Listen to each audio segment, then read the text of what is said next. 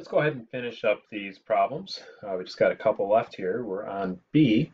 And what I might advise is you go ahead and pause these if you haven't done so already and try these yourself and then see how well they match up with the answers I'm about to provide you. For B, you have iron oxide with perchloric acid. So iron oxide is a metal oxide. So metal oxides, and you're adding it to perchloric acid, which is an acid. So based on the example I gave you earlier, this should give us some salt and water as products. So write this out. This is iron 2 oxide. Whoops, no subscripts. They cancel each other out. So iron oxide plus perchloric acid. So that gets a little 4. And then looking at our products, so we're going to switch the whole thing. The perchlorate will be with the iron, and it's iron 2. So it's going to look like that, switching. And then you're going to get water. And I'm not going to spend any extra time here, but if I put the coefficients in where they need to be, that's it. And these are our products. So this is considered a salt, and this is water. So again, just to kind of reference what we just did here, we have a metal oxide plus an acid. It's going to give us a salt and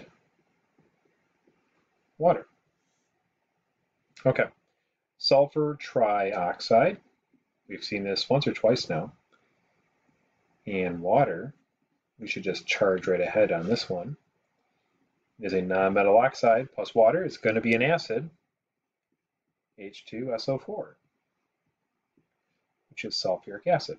So I'm not going to write this out, but it is a non-metal oxide plus water producing an acid. There it is.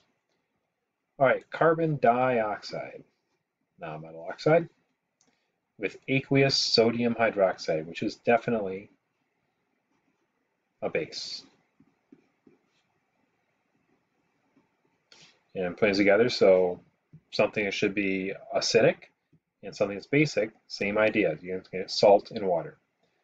So I'm going to start with the sodium thing, and the sodium's going to match up over here, and you may not be able to see this right away. It's going to be sodium carbonate. That's who it's going to be.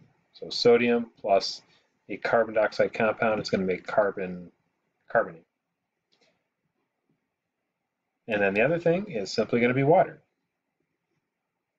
Okay, and then balancing this out, we've got a 2 there, and that's it. So again, this is making salt water. All right, let's bounce over to 71.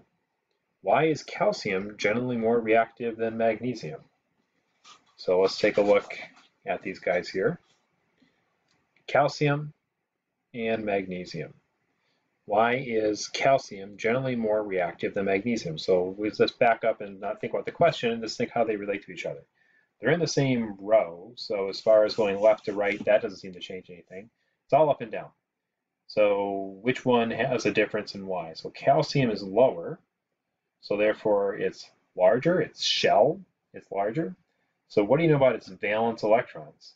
If this one has valence electrons which are closer to the nucleus, they're more tightly held. So this has electrons which are a little further away, and therefore they're more easily released. So it's valence, I'll just write it like this. Electrons, why is calcium more reactive than magnesium? Because its valence electrons are in a higher energy level. All right, last one here. Why is calcium generally less reactive than potassium? So still sticking with calcium, why is calcium, pull this down here a little bit, why is calcium generally less reactive than potassium? So again, this time they're in the same row, and we can have that conversation. This is going to be basically looking at what's going on from here to here. And we've mentioned this in the very beginning. What does calcium have more of than potassium? It has larger Zeph. So the effective nuclear charge in these guys in the same row, same energy level. It has 2 electrons on the outside shell. This has 1. So as you're going along and adding more protons for calcium, it's going to pull on the individual electrons in the outside shell more strongly for calcium than they do for potassium.